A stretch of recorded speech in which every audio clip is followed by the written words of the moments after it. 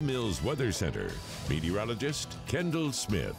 All right, well, we have a mix of sun and clouds this morning. This is taking a live look out in Jinx, where we can see it's a pretty nice start to our Sunday morning, but you'll definitely want to grab a jacket as you head out the door because it is not warm out there. We're sitting in the 40s all across the area, so low to mid 40s and a lot of locations, upper 40s here currently in the metro. 48 degrees currently coming in, 46 in Okmulgee, 41 in Tahlequah as well as Sallisaw and Stigler, and 39 degrees in McAllister. That's our current cool spot. So you'll definitely want a jacket as you head out the door, but then by this afternoon we'll be in the 60s, so pretty nice. The remainder of the day is in store for us. By lunchtime we're already in the upper 50s. We'll have that mix of sun and clouds through the lunchtime hours, so partly cloudy skies, then that will give way to mostly sunny skies later on this afternoon and evening as afternoon highs top out near 65. Winds will be out of the northwest around 10 to 15 miles an hour, and then this evening we will start to see those winds subside and temperatures will be in the low 60s. So your car wash forecast over the next several days. Today there's just a slight chance to see a spotty shower or two,